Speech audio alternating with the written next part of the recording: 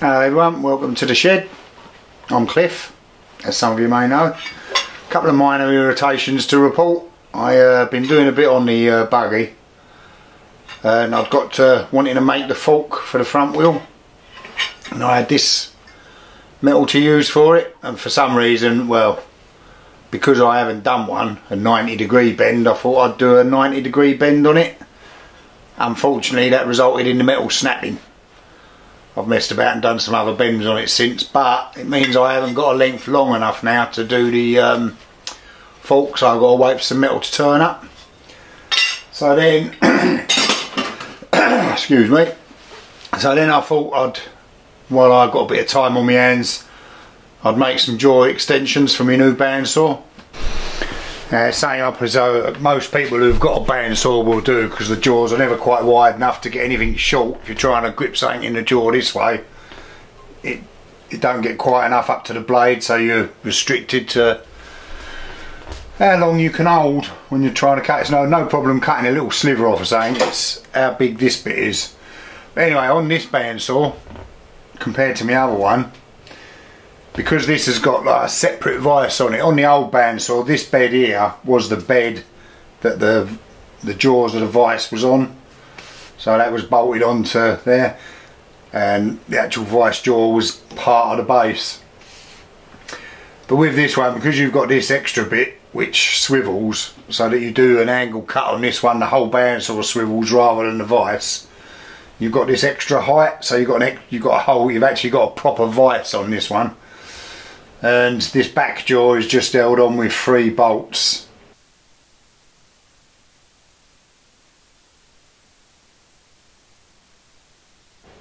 On the back, and then the moving jaw is just held on with 2 bolts onto this, which obviously moves with the handle. So I decided I would do that and started filming it. Unfortunately, I discovered the battery had run out on my microphone, so there'll be some bits of pictures and that of where I got to. Anyway, before my card started running out and I went down to put it on the computer and clear it, this is where I've got to. I've just cut a couple of bits I can't even remember how big it is. It's just stuff I've got laying about. Yeah, it's just a bit of 10mm by 2.5 bar. A couple of bits of that to fit the jaws.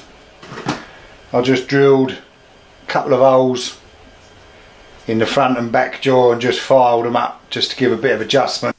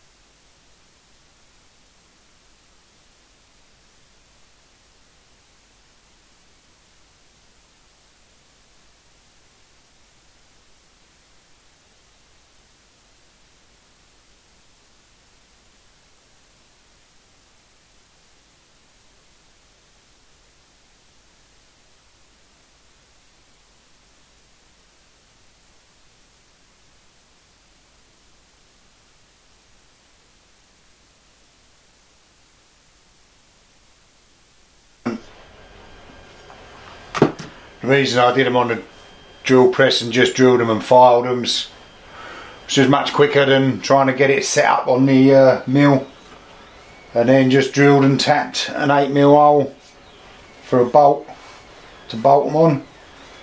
And this one's, the back jaw's also got the 6mm hole. This is the one I made for my other bandsaw.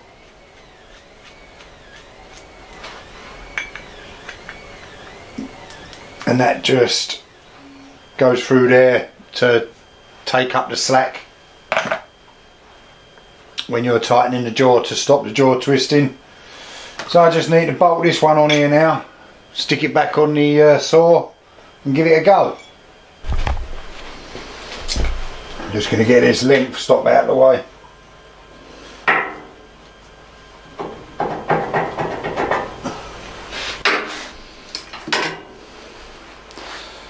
Something else I'm going to do is change this to put a little thumb screw in here, because it's bloody nuisance. Keep having to find a Allen key when you want to adjust the length, the depth, the length stop. In fact, I'm going to do that right now. There you go. How bad's that for a quick fix? I've got these little square-headed M8 bolts. That's enough to nip it up and move it. Better than that Allen bolt. That Allen, yeah, an Allen bolt. Right, let's get these jaws back on here.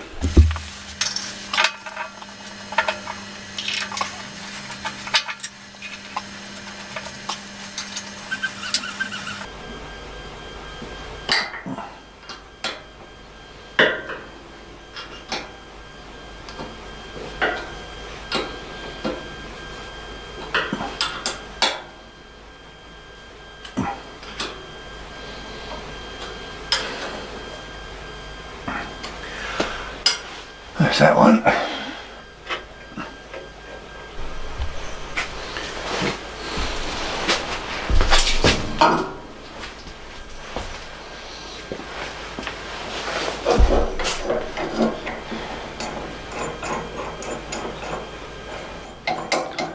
Oh, that nut was going to get in, that bolt was going to get in the way of this bolt for a minute.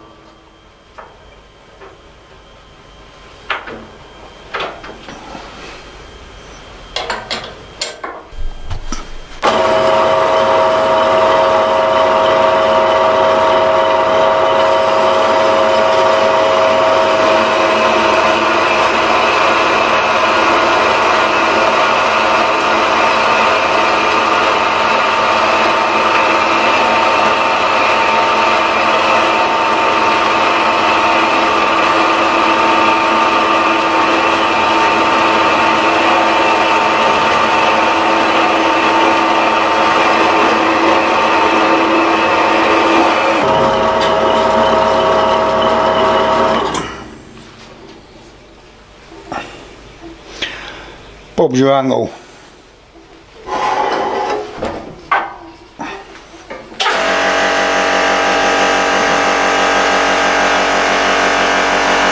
There you go, that was just being held on this little edge here. Works perfect.